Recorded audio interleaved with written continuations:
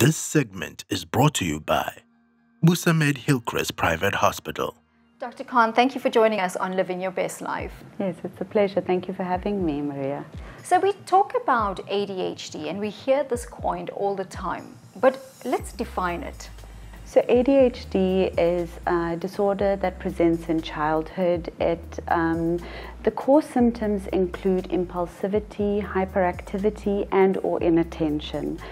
The important thing about these symptoms, though, is that they are pervasive and they will exist and coexist and cause problems in cognitive functioning, emotional functioning, behavioral functioning, academic functioning. And that's the key point. They also have to be present for more than 6 months to make a diagnosis of ADHD.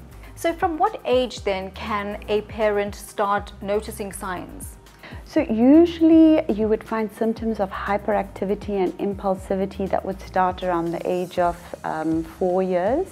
They then increase in intensity up to about 8 years, when you'll find that they peak, the symptoms of impulsivity and hyperactivity. The symptoms of inattentiveness, however, only present usually after the age of 8 or 9 years. When then should a parent start seeking professional advice? So basically, if your child after the age of 4 is starting to show signs of hyperactivity or impulsivity, meaning that it's a very fidgety child, a child that you say, sit in that chair and they can't stay seated, for example at school where they should be seated, a child who is always restless, always on the go, a child who speaks too much or talks incessantly when they've been told to be quiet, a child who interrupts others. So those are some of the symptoms of hyperactivity and impulsivity. Then there's symptoms of inattentiveness, and this is the child who doesn't pay close attention to detail and makes lots of mistakes. The child that loses things for, stuff at school, so like sports equipment. It's the child that is the daydreamer. The child that you talk to and they look like they're not paying attention, although I'm pretty sure that most parents can say that about their kids, yeah. So what are the treatments available to a child that has ADHD? Okay, so first and foremost, a medical practitioner would do a complete medical evaluation on the child to rule out any underlying medical problems that could be causing the symptoms of ADHD. Once the child has been diagnosed, however, treatment would include behavioral therapy, medication, and/or educational therapy. So the decision will obviously be individualized for each patient. And then when it comes to younger children, so children that are preschoolers and have been diagnosed with attention deficit hyperactivity disorder, the primary goal is to try and get those children doing better with behavioral therapy alone. So we'd like to avoid medication in the preschoolers. However, if the symptoms are quite severe, sometimes we do have to start them on medication, and we would usually start with a drug like methylphenidate. In the school-age children, you would use a combination of medication and behavioral therapy. Doctor, are there any preventative measures that one can take?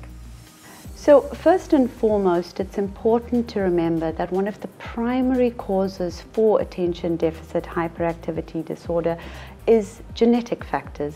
There are also neuroanatomical factors at play and neurochemistry factors at play. When it comes to environmental factors, however, there are numerous. And so this is important for parents to pay attention to things like dietary factors that they can change or alter in their child to improve their symptoms. Things like your food additives, so colorants, flavorants, or preservatives in food. And what it's found is that this, in a subgroup of children, does cause hyperactivity. This goes for sugar, refined sugar intake as well. I think we've all heard about that as well. Other dietary factors include food intolerances. So if a child responds strangely to a certain food, you can have kids who have certain food intolerances where they eat maybe egg or something else, and then they're hyperactive after having that food.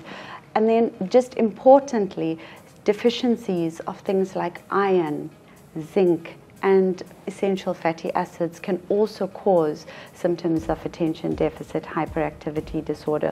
Children who haven't had good quality of sleep, not just quantity, quality of sleep, will present with not daytime sleepiness like adults do, but with motor hyperactivity. So in the long term, these kids are actually going to present as ADHD. Something as simple as an adenoidectomy or a tonsillectomy may improve those symptoms, and studies have shown that they actually do. Well, thank you so much for joining us today on Living Your Best Life. Thank you so much, Maria.